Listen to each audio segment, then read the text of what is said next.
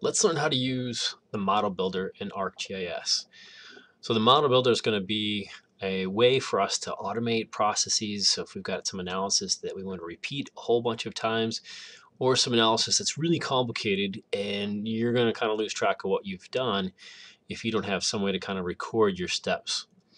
It's also a way for you to share analysis procedures with other people, either by sending them your toolbox or by publishing a model on the web, which is way beyond the scope of what we're going to do here in this little video. So I've got ArcMap up and I've added some data sets that I want to do some analysis with. So I've got a pipeline corridor and all the streams for Wisconsin, and I want to select a subset of those streams and then identify the crossings, so where that pipeline crosses these major streams. So let's come up with an analysis tool that does that.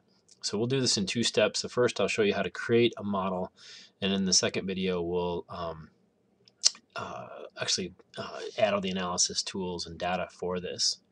So in order to create an empty model for us to work with, we need to first create a toolbox. So I'm going to go to the catalog pane in ArcMap. I could click on here to get to that. And as long as I've saved my map, I'll see a home folder here. And I'm going to create a toolbox in the same folder where I've got my other data sets that I'm using here. So I've already got one that I've created, but we'll just do that again. So I'm going to right click on this folder and say New Toolbox. Now notice there's a Python toolbox and a regular toolbox. The Python toolbox is just for Python coding that we'll leave and not use for now. So I'm going to create a new toolbox. And I'm just going to leave the name default for there. Now if I click the plus here and try to open the toolbox, there's nothing in there. So I need to actually create a blank model. So I'm going to right click again and say New Model. So now I've got a blank model. And generally the first thing you want to do is kind of set this up for saving, and we want to give it a different name besides model. So we're going to go to model, find model properties, and then give it a wonderful name here. Let's see, we'll call this stream crossing or crossing. And this will be what it gets saved as in that toolbox. So I'll hit save, and like with most things in Arc, save often, and therefore you won't lose stuff. Now, the next thing I want to do for this model is start adding stuff to it. And quite simply, the way that you add things to models, you're going to add two different types of things. You're going to add data sets, and you're going to add tools, and you're going to connect those together. So let's look at how that would work. The simplest way is just to drag and drop. So I want to use both these data sets over here. So if I just grab one, drop it into my model, now I've got two data sets that I can do things with. And to get a tool, kind of the easiest way to do that is to find a tool and then drag that tool in there. So I'm going to go up again to my tool, my panes here in ArcMap, and I'm going to grab the search pane, switch to tools, and then grab a tool that I want to use.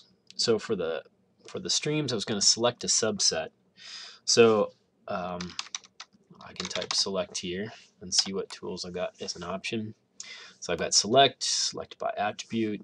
In this case, I just want to create a temporary in-memory layer. So I'm going to select layer by attribute. I'm going to drag that tool in here. So this is how I'm going to add both data sets and tools. And kind of the last step to creating models is to connecting these up. So notice the different colors here. So I've got circles for my data sets, and I've got rounded squares or rectangles for the tools. And so I can see that this tool is going to create a new data set called output layer name. And it's empty, it's not filled in, meaning that it needs some additional information before it can be run. So if I connect by using this connect tool, click on this data set here and drag to my tool, it'll allow me to use that data set and that tool. So I've got some options here. The only thing that's valid is that this could be a layer name or table view that gets added. So once I've done that, it's now complete. So let's pause here before we create all this whole tool, and now we've got the ability to create a model and add both data sets and tools to it. Thanks.